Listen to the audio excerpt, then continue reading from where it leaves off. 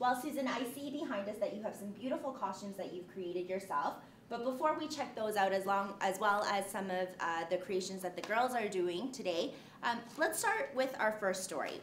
It's already March, but the snow and ice is still outside and still need to be melted. So with that said, I decided to check out the local speed skating club to see what they're up to before it's too late. Ready? So protect that one, Leah. Yeah. Pardon? 3. A full-time mom by day and speed skating coach by night, Tanya Lauren never imagined her figure skating skills would get her on the speed skating tracks.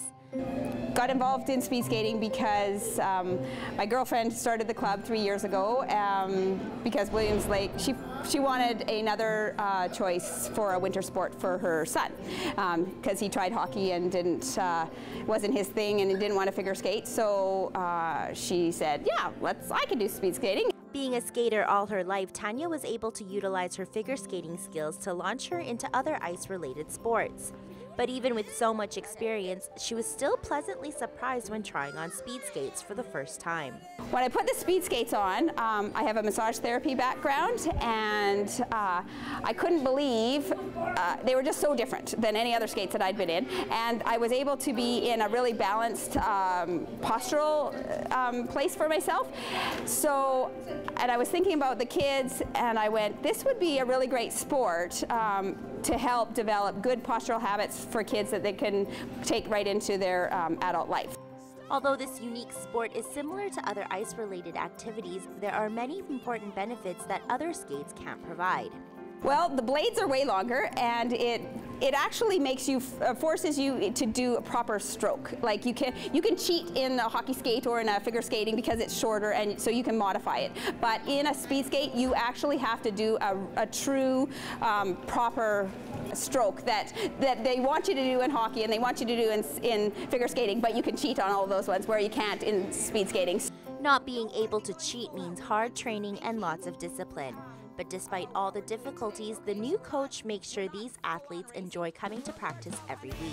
My brother was in it first, and then I wanted to try it out, and I liked it because I couldn't actually skate on hockey skates or anything, and I could skate on the speed skates. It's fun. That I go really, really fast.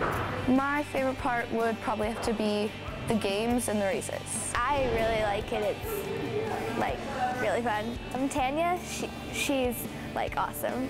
She's really fun-loving and crazy in a good way. So it's always fun to have some practices with her. Tanya is thankful to have the support and dedication from fellow parents and the young athletes themselves. I actually didn't think I'd ever want to be a teacher, but I really like coaching. It's lots of fun. The BC Speed Skate has put out a really great practice plan, and that's what I've just been following because I don't have any speed skating background. So we've got a couple people that have joined us that actually have some speed skating experience, so that's really great that we can draw from. But otherwise, I'm just going with the practice. The Williams Lake Speed Skating Club hopes to become a big enough group so that one day Williams Lake could host a provincial competition. For Go Williams Lake, I'm Christina Jones.